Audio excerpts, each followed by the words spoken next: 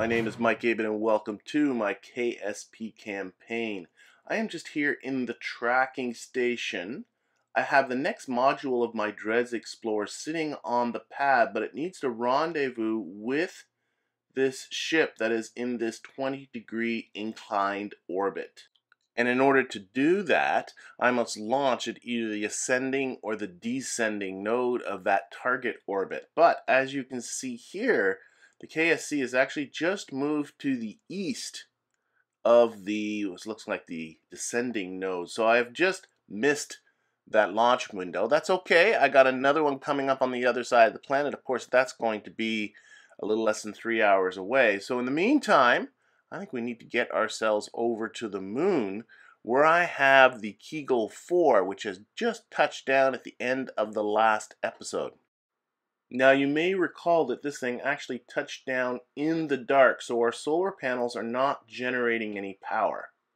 However, I thought in the meantime we can do some of the less electrically intensive things, like going out here and planting some flags. So we'll get Stella out, our pilot, first. And we'll look at getting some flags here on the ground. And while we disembark everybody else and get ready to do some flag planting, you might also recall towards the end of the last episode that I briefly visited with Moho 1, which is now less than 3 hours away from its encounter with Moho. So we got a lot of things happening all sort of around the same time, but you know, we can get started here and get some flags down on the ground. Yeah, I think it's Bob that should have the honor here. I think he's the most experienced one. He's our commander, so we'll get him to put the flag down. And well, let me see. No, you know what? I'm just going to put in Kegel 4 for the site name.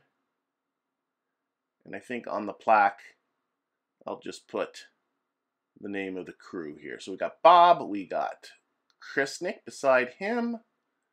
Beside Krisnick, we have our pilot.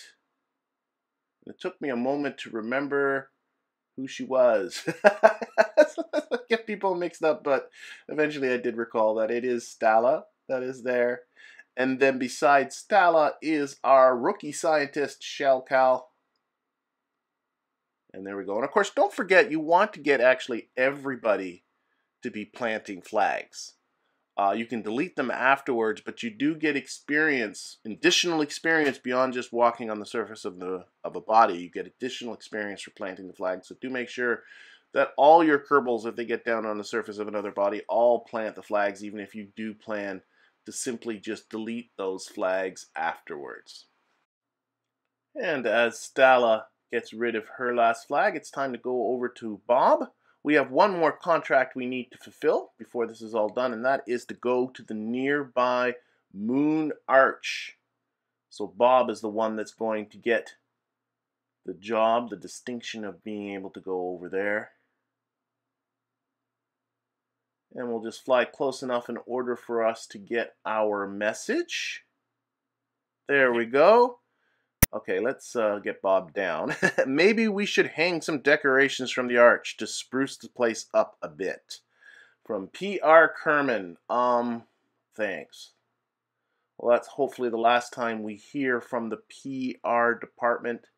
And that takes care of our contract obligations and our experience obligations. Now it's time to get into our science obligations, and I do want to be transmitting science, so it's time to check on the electricity. So we'll just get Bob back inside, and then we can see what the situation is. Yeah, we've lost about half of our electric charge that's in storage, and we're still not generating any power, so I think I gotta bite the bullet here and start up that fuel cell. So click on that, start the fuel cell. Okay, we are generating power, so let's get Shelcal back inside as well, and let's start doing some science. So we'll start off with the sort of standard science that you've seen before. I do have a lab module aboard, and I plan on using it. So that means we are going to be collecting science. We're going to be transmitting everything that we can. Then we're going to be collecting again. We're going to be processing as much as that science module lab module will hold as far as scientific data. It's not a particularly big one, but we'll take what we can. And then finally, we will collect everything that we can again and take back whatever science happens to be left.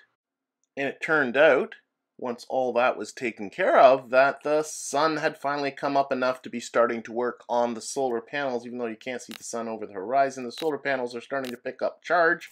So I was able to turn off the fuel cell. Hardly used any fuel at all actually doing all that. And now it's time to get into the second phase of collecting science, because I do have equipment from the Surface Science Pack mod, which I've used before, but only in and around the KSC. So this is the first time I've used it far away. And in fact, in the past, what I've done is I've had it attached to a rover, so I haven't had to spend too much time setting it all up. So I'm running this in fast motion here, so you can see it does take a fair bit. This gives your Kerbals definitely something to do on the surface of other bodies, having to set this all up. And you do need an engineer to put this stuff all together. But all told, there are 8 experiments here that you can do.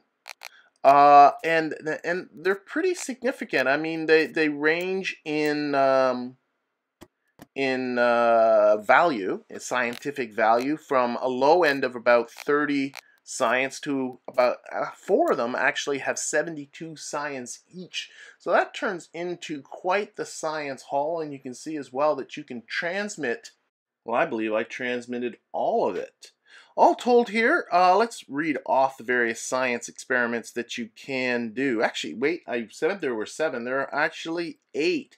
There is a little bit of science that you can get from the actual little command hub that you start from the beginning, sort of a, I think it's a systems check, but it's worth a little bit of science. But past that, there is a heat sensor, there is a solar wind spectrometer, there is a cold cathode neutral ion detector.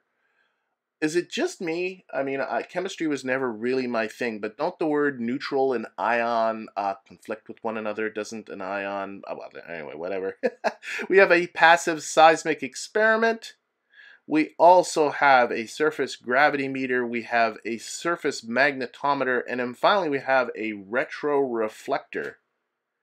The retroreflector actually being modeled after an actual, for real, reflector that was put down by Apollo astronauts on the moon, that is used to measure distances to the surface of the moon with great accuracy. Anyway, Bob's just out here. He's just collecting science, transmitting what he can, and oh dear, we are out of electricity. Okay. Yeah, the electricity here is being generated by 3 sets of solar panels that are attached to the little sort of command hub that is there at the beginning. So we'll get Krisnik out. I do have one more set of panels that I can attach here to kind of spruce this up just a little bit. Alright, there we go. That looks better. Had to reshuffle the solar panels with that 4th one added on there. They look like they should all be charging. So that will charge up the station once again. That'll take a little bit of time. So in the meantime, what we'll do is we'll get Krisnik. He'll move around and start cleaning up the experiments that were already taken care of. You know what would have been even smarter, I was just thinking about this sort of well after the fact, is, I mean, the station is generating, the lander is actually generating quite a bit of power. It has much bigger solar panels, obviously, than this does. I bet you I could have hooked it up with a pair of KAS fuel pipe endpoints and share the resources that are in the lander and run off the power that is in the lander. Unfortunately, I didn't think about it, and I don't have any fuel pipes along with me here on the surface of the moon. So we're going to have to rely on the solar panel, on the solar that this thing can generate just on its own, but that's okay. Actually, while I'm watching Krisnik take this apart, I bet you I could have taken that, see that hub that's there with all the plugs in it? I bet you I could have stuck that to the lander and just used the plugs that are provided with this thing and just plugged into the lander. I bet you that would have worked. I'll have to give that a try. And the other thing I started thinking about while this thing was charging was I took a look at our map, and we are just to the north, and I mean just to the north of the East Crater. It is just over a lip that is just behind us here. And we have landed in the East Crater before, but we've never taken this science experiment stuff into the East Crater before. And it is quite the science haul, and I'm really considering, is it worthwhile? I mean, I got 4 Kerbals. They can all help carry stuff. To EVA the whole crew of them down there carrying down science stuff, I think that might be worth it. I'll have to consider that. But in the meantime, once the station was all charged, Bob was able to go and collect the rest of this science and transmit back what he could.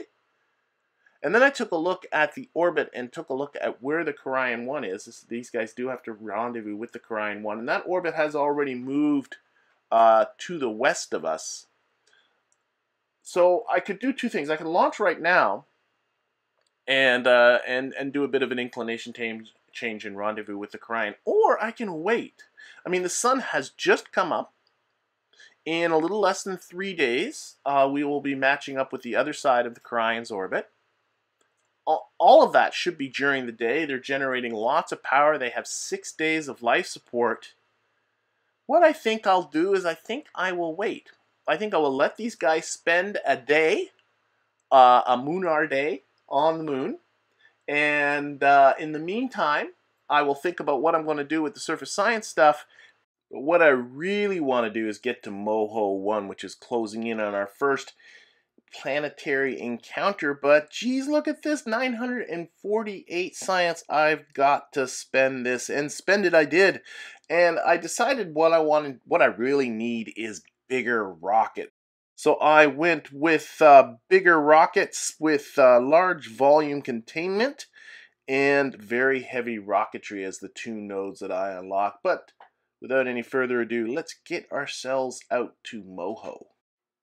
We're still outside of Moho's sphere of influence, but I thought I would make a bit of a course correction here, bring my periapsis down. I do want to draw attention to the signal delay, now over 49 seconds, so it takes over 49 seconds to put in a command to the vessel. So basically all of your maneuvers pretty much have to be done with the RemoteTech flight computer. That's, of course, the light delay. There's Moho. Right there. You can see it. That's cool. Okay, this is there it is. There it is. Very tiny burn. Okay. We'll put the thrust limiter back up, which, funny enough, the tweaking doesn't require a signal delay. I don't think RemoteTech ever figured that out. Let's take a look. Okay, we're about 21 kilometers. Inclination, it's not 90 degrees, but I have a contract to do some scanning, but it has to be in a specific orbit with an inclination of about 85 degrees. So I'm going to leave that alone until I'm in Moho's sphere of influence. So let's set up an alarm here. Hour and 33 minutes. You can see what also is coming up is the vehicle assembly building is being upgraded in just under that time. The other thing, though, I want to take a look at is my launch window for my command module. I looked at this at the beginning of the video. Just missed my launch window. Again, I have to rendezvous with the ship that is in an inclined orbit about Kerbin. There's the inclined orbit. So that means I need to launch at either the ascending or the descending node. So we're coming up now to the ascending node. There it is, where it crosses Kerbin's equator. So that's where I need to launch. The KSP is marked by that light blue. There's a blue waypoint there. It's very light. Right there. There it is. So it's got to move around to about there, which it's a little over a third of the way around the planet. Kerbin, of course, takes 6 hours to rotate, so it'll be a little over 2 hours. If I'm gonna, so that'll be after. Yeah, that's going to be after Moho 1 crosses into Moho's sphere of influence, and at that point I'll be pretty busy as it is, so I think I'm going to have to wait on that again. deal with it after dealing with Moho. I'm just trying to find Moho. There's the sun, there's Moho. So we'll focus in on that. Find Moho 1 and move out there. There we are, there's Moho 1. Okay, fly. Now this thing just has a single solar panel set on it, so I'm just going to set this off to the side. I want to keep an eye on it. This close to the sun, the single solar panel is going to be more than enough to provide the electricity that I need. The exact opposite situation when I go to Dres, but we'll talk about that later. Also talk about, as we time warp towards Moho, I have 2 antennas that are in orbit about Kerbin pointed this way because I don't want to have any breaks in communication that I can control. You know, we don't need one of those antennas to drift behind Kerbin and lose our communication link. Okay, the time warp stopping. That's the vehicle assembly building now built. That's actually a bit of a big deal. Not only does that unlock general action groups for me, but it removes the part restriction. And I mentioned an upcoming launch that, of course, I simulated. That's why I know that this is going to be coming up. But it really pushed the part count. I had to actually take off some parts to get it under the 255 part count, I think, that you have on the Tier 2 vehicle assembly building. So with my plan to start getting some bigger launches on the way, having a fully upgraded vehicle assembly building is going to be a big deal. Okay, we are now under 5 minutes to our first planetary encounter. So let's time warp away the rest of this.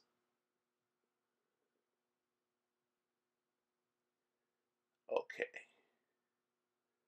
There we go, we'll stop, and we should get ready to do us some science because that's going to be the first thing we're going to do once we're into Moho Sphere of Influence. There we are there, it's official.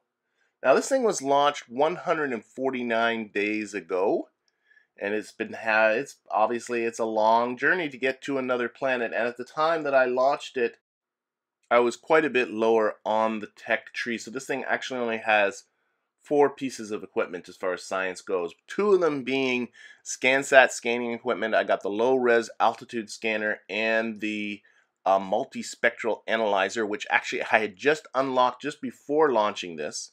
And that will be scanning the biome. So I'm glad just to have that. Otherwise, it's only a pressure scanner and a thermometer. That's all I got. Note again the signal delay. Both of those 2 scans are now being counted down in the RemoteTech flight computer. While they're counting down, I'm trying to retract this Communitron antenna, and I'm having trouble clicking on it. I was having trouble clicking on things in this particular mission, small parts. Eventually, I did end up retracting it. That's a short-range antenna, which is obviously serving no purpose whatsoever. There is nothing within a short range of this probe right now. But eventually I got to the point where I had to ignore it here because my science was about to happen. Here comes the first one. There is the pressure scan. Oh, I can't see how much science that is. Let's move that. There's the temperature scan. Temperature scan was 25 science. I'm transmitting this, of course. And the pressure scan was about 38 science. Yeah, everything has to be transmitted. Obviously, this probe is not going back. I also never put on like a mystery goo or a materials bay. Didn't bother. I don't know. I always like to return those ones. Anyway, according to Kerbal Engineer, I'm in an inclination of 87 degrees. But this ScanSat contract requires me to put this into an orbit with an inclination of about 85 degrees. So I'm going to need to make some sort of normal change here. And I can tell it's going to be, thanks to the right-hand rule, an anti-normal burn to push my trajectory a bit to the right from this view. And if you don't know the right-hand rule, you should look it up. It's useful from time to time. Okay, so we're going to use precise node. We're going to make a maneuver here. Oh, it's a little bit close to the craft. Let's push this a little forward in time. I have to take into account the signal delay. And because I don't know what my inclination is actually going to be until after the burn is done, I'm just going to kind of guess at I don't know, -5. Sure, why not? -5. We'll burn that, and then we'll see what we got. Okay, Kerbal Engineer says 85.2. Contract is happy. That's awesome. Now, contract also requires the apoapsis to be 495 kilometers. The periapsis as well. This has got to be very close to a circular orbit. Let's put the thrust limiter up to 100%. I want to draw attention to that because that's something that's going to come up for discussion in a little bit of a vulgarity with RemoteTech. Whoa, put that back on the periapsis. Okay, so let's start. Let's get rid of that. Okay, so minus 1,500 meters per second. This is only about 30 minutes away. We are falling fast. Nothing like falling a dozen million kilometers to really pick up some speed. Okay, let's see. We got this at 495. Dial that in a little closer. That'll do. Yeah. Okay, check the contract again. Yep, that should be good. All right, now, let's put it on the node. Always want to make sure that when it goes to the maneuver node attitude, that the solar panels are the way I want them to be. I think that could be better. So we'll use a bit of a custom heading here. What I want to do is adjust the roll here a little bit. So I'm going to change our heading to 0, our roll to 90, and our pitch to 90. Let's see what that looks like. There it goes. Nope, that's even worse. Let's put the roll to 0. See what that's like. Again, waiting for that light delay that RemoteTech adds in.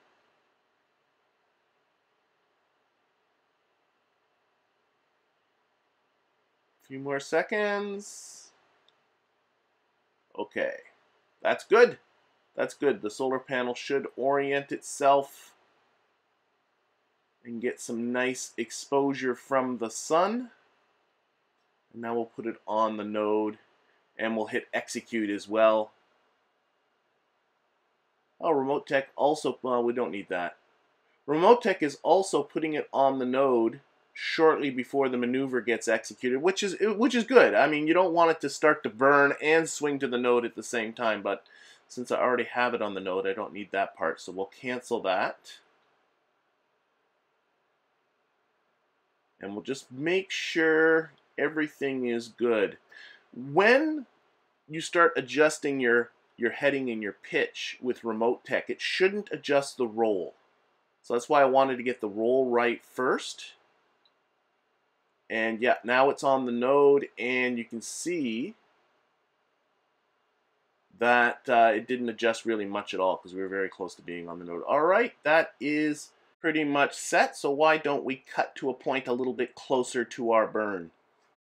Now what's a bit disconcerting is that the nav ball is telling me the burn's going to be 1 minute and 53 seconds. Kerbal Engineer is saying 3 minutes and 24 seconds. Let me check my engine here. No, it's at full thrust. I want to make sure that's... So I don't know why that's confused. We'll see what the flight computer has to say, what RemoteTech has to say once the burn starts being executed. But the fact that we are just under 3 minutes still from our burn time, and here comes the burn, that's a bit disconcerting. Yeah, RemoteTech thinks the burn's about 5 minutes. I don't know where this confusion is coming from, but it happened to me during my practice, and I'll put practice in air quotes, and I'll explain that in a second. But let's adjust the thrust here, and I'll explain why I am doing that. I think that'll be good. I'm looking at the burn time and how far away we are from periapsis, and trying to sort of split it evenly on either side. That looks good. Yeah, that happened during practice. I hope people are picking up on those air quotes. The first time I did this, I ran into a problem. The exact same thing happened. It started to burn early. And the problem that ended up happening was that because it was burning early, it started lowering my periapsis, and it ended up lowering the periapsis right into Moho. And because of the signal delay, there was, by the time it was down into Moho's surface, there was nothing I can do, and well, you know, I crashed into Moho. And I was like, what the heck? Did I do something wrong? I don't understand. So that's why earlier I was very much looking at what did I have the thrust limiter on this engine set at. This is a homegrown Rockets engine. I'm not sure if somehow that's confusing what the burn times are going to be. Ooh, I just got a camera change. Still don't have a capture. My apoapsis is still negative. Anyway, I don't know if it's the homegrown rocket engine that's throwing this off or whatever, but I thought, you know, I'm not going to have some weird, I don't know.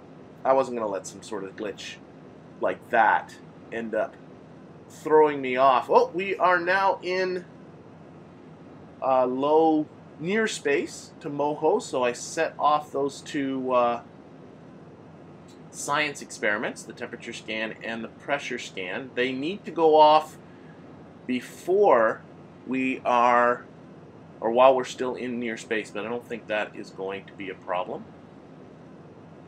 And I'm watching also my periapsis, and my periapsis is not going down, so that is good. In fact, we're so close to periapsis, I can put the thrust right up to full now. There's no way it's going to push that periapsis down into the atmosphere now. So good, let's go, burn, let's get this burn over with. All right, science time.